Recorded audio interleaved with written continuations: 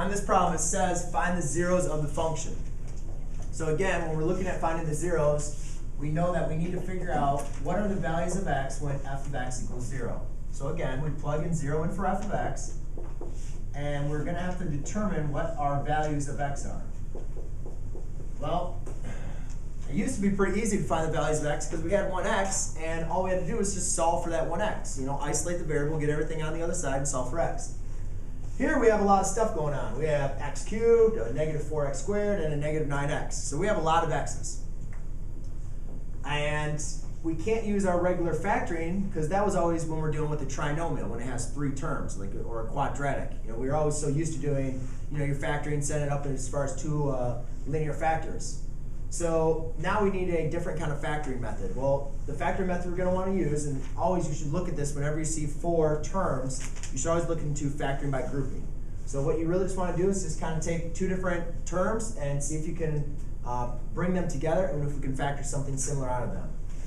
So in this problem, I'm just going to look at these first 2 terms and I'll say, all right, is there something that these 2 have in common? You can say, yes, I can take out an x squared out of here. So if I factor out an x squared, I'll be left with x minus 4. And then here are these 2 terms. If I took out a negative 9, I factor out a negative 9, I'll be left with x minus 4. Which again gives me to what I want when I'm looking into factoring by grouping. Because now, if you look at these are just, treat these just as another term. I know they're a binomial, you know, they have 2 terms within them, but just treat these just like a regular, you know, variable. You can now, both of these terms, this and this, both share an x minus 4. So what I'm going to do is I'm going to factor both of those out. So if I factor out an x minus 4, I pull it out, I am left with an x squared. And if here I factor out an x minus 4, I'm left with, sorry, a negative 9.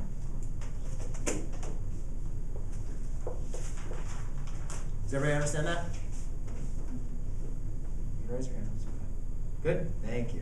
Why is it that, like, we have 2 x minus 4s, why do we only have 1 again? Like, why did we almost, like, drop it? What do you mean, why does we got rid of 1? Because we have 2 x minus 4s, and then the next line was, like, x minus 4 is only 1 of them. Why is there only 1? Okay, what I'm doing is, it's like this. It's like 3x plus 3 squared, right? Mm-hmm. What is the, yeah, what can you kind of factor out of this?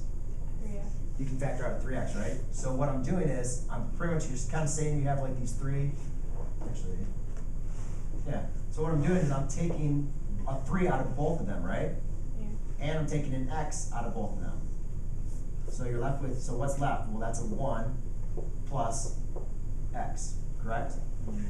Well, that's the exact same thing I'm doing here. These both share an x minus 4. Just treat it like it's another variable. So I'm taking an x minus 4 out of both of them. So therefore, that's why I only have, when I take an x minus 4 out of both of them, I'm just left with an x minus 4. Oh, okay. So then what's left over? Well, that's left over, and that's left over. So that's why I write that in its own parentheses, x squared minus 9. Okay. Does that make any more sense? Yeah, like, but when I was just curious because when we did the work, it was almost kind of like we were dropping like one of the ones in parentheses. So I was just confused about. Yeah, you're not dropping it. What you're doing is you're actually factoring it out. Yeah. You're taking these 2 x minus 4s and you're factoring out. You're pulling it out, and then whatever's left for it. I mean, it's the same thing if yeah. Well, I'm trying to think of a different example of your 3s, but if you just remember that, you know, if you look at these, what do these 2 share? They both share an x squared. So you factored out the x squared. What do these 2? What does this term and this term share? They both have an x minus 4. So you can take that x minus 4 out. And when you take that x minus 4 out, the only thing left is that x squared and that negative 9. So that's why we write a new equation. Then we just have to figure that, or we just have to finish this off by saying, remember, 0 equals x minus 4 or x squared plus 9. So therefore, we say either x minus 4 equals 0 or x squared minus 9 equals 0. Therefore, when solving for x equals 4, or x squared equals 9, make sure now we have to take the square root. Whenever you're taking the square root, remember we have a positive and a negative, so x equals plus or minus 3. So therefore, the zeros for this equation, or this function, I'm sorry, is going to be when x equals 4 or when x equals plus or minus 3. And like I said, if you want to check your work, you can plug any one of those numbers up there, and one of those might be zeros. We'll learn how to check that a little bit later as well. But those are all possible zeros for your function. Don't get this.